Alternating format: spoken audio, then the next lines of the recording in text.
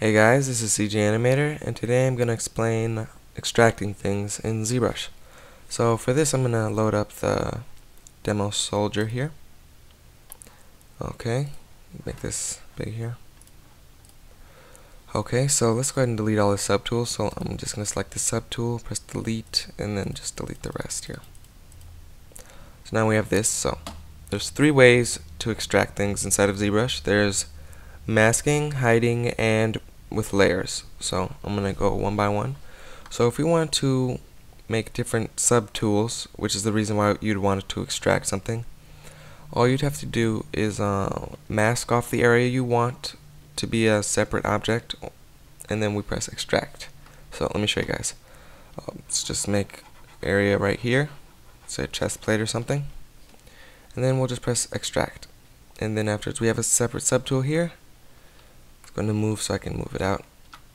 And then if you hold Alt, it pushes along the normals.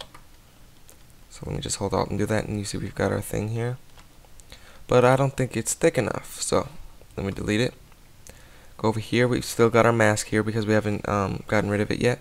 We can just turn the thickness up here. Extract. And there we have it. So that's all there is to it with extracting by masking. So let me just delete this here.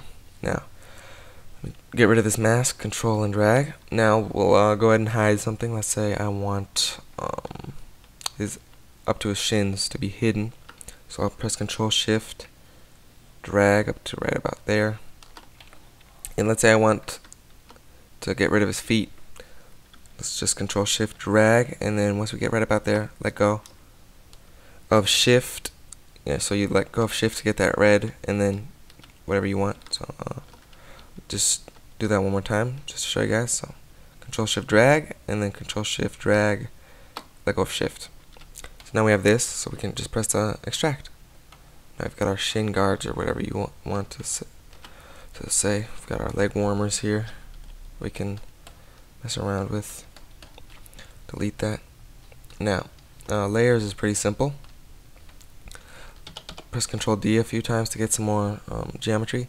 When you add a new layer, make sure that you're on the layer that you want the geometry, the amount of polygons you want to be on. Otherwise, if you put it at if you make a layer at 30,000 polygons and you go up to 1,000,000 polygons, the layer will be stuck at the 30,000 polygon level. So just make sure you add it to where you want. So let's go ahead and press new here. Let's go ahead and add, let's go to standard here. Let's go to drag rectangle, and let's add an alpha here. So let's add this arrow. Let's add it along his back here. Just drag it like this. You hold shift here. That's good enough. And here you can see you can change the intensity of it. Like if you want it to go in, you can have it go in. If you want it to go out, you can have it go out. But one's good enough for me. Let's just get it close to there. So now all we have to do is, again, just change the thickness if we want to, and then press Make 3D. Now we'll go over to subtool. Let's go into move here, and then we can just move this out here, and you can see we have this here, and we have our subtool here. And if we want to get rid of this star here, all we have to do is delete the layer. Oops, sorry. I think we have to turn it to 0, then delete it. Yeah, okay. So now we have that, but we still have our subtool here. So just make visibility and everything on. And yeah, so that's how you make your own subtools by extracting from the original mesh in ZBrush. And you can make good clothes with this. And that's pretty much there is to it. So thank you guys for watching this tutorial, and be sure to watch future tutorials. Alright guys, thanks. Bye.